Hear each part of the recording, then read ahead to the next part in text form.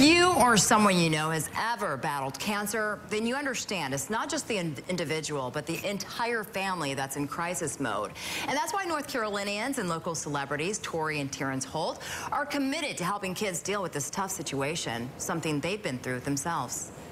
I had cancer a few years ago and was going to Duke for treatment and realized that the family life maybe wasn't dealing with cancer in our life as well as we thought. I thought, you know, big thing, you get cancer, you know, life moves on. For Ryan Switzer and his family, which includes his little girls, Peyton and Emerson, help dealing with cancer came in the form of a summer camp where all the kids have one thing in common, a parent fighting cancer. It made it, like, more fun, I guess, because, like, when you had friends, someone who understood, too, it was, like a stronger friendship. Camp Kesem is near and dear to the hearts of the Holt brothers.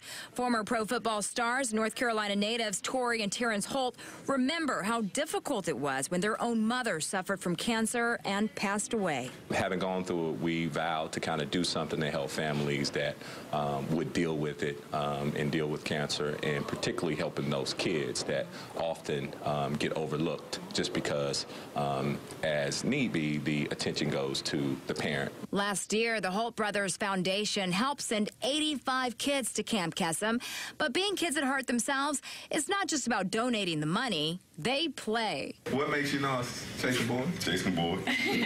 So their camp names are Thunder and Lightning, and they have a blast. They're not too good for anybody. They're down to earth. And to see them interact with the children that are there, and their faces light up, and the kids' faces light up, and it's real, it's genuine. Doing good in their own community is what makes Terrence and Torry Holt uniquely North Carolina. North Carolina's home because we're homeboys. This is our home state. People here have grown up with us since we were young pups, all the way now to adult men.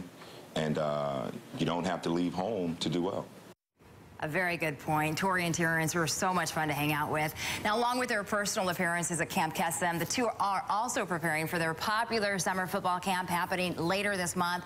For more details on how to get involved and even to make donations, you can visit our website. We're going to get all the links posted on there for you.